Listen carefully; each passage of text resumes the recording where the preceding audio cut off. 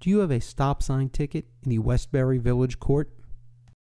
If so, call the law office of David Gallison, PC, traffic ticket and criminal defense attorney.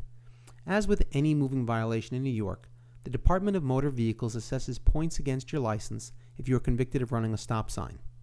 The New York State Department of Motor Vehicles will assess 3 points against your license if you are convicted of a stop sign violation. These points are used by insurance carriers to justify increasing your insurance premiums. Insurance carriers realize that the more points on your license, the greater likelihood of an accident, particularly if the points are from running a stop sign. That is one of the reasons why it is so important to fight to keep your points down. Another reason to fight your ticket is that too many points can lead to a persistent violator status.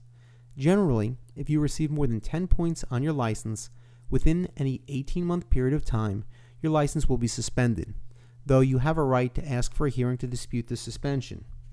If that weren't enough, most people don't even know about the Driver's Responsibility Assessment Program.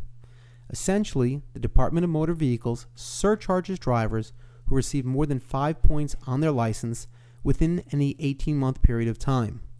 What that means is that in addition to any fines, fees, penalties, or surcharges that you pay for a traffic ticket conviction, you must in addition pay the driver's responsibility assessment. The amount that is assessed depends on the number of points on your license, and with each point the assessment goes up. More information about the Driver's Responsibility Assessment Act can be found on my website, which contains links to the New York State Department of Motor Vehicles. Just Google David Gallison, PC, ticket lawyer, and the information should be found very easily on one of my sites. There are many more reasons why it is important to fight your traffic tickets in order to keep your points down, especially if you are a commercial driver and have a CDL license. For many people, being ticketed by a police officer and appearing in court is a stressful, nerve-wracking experience.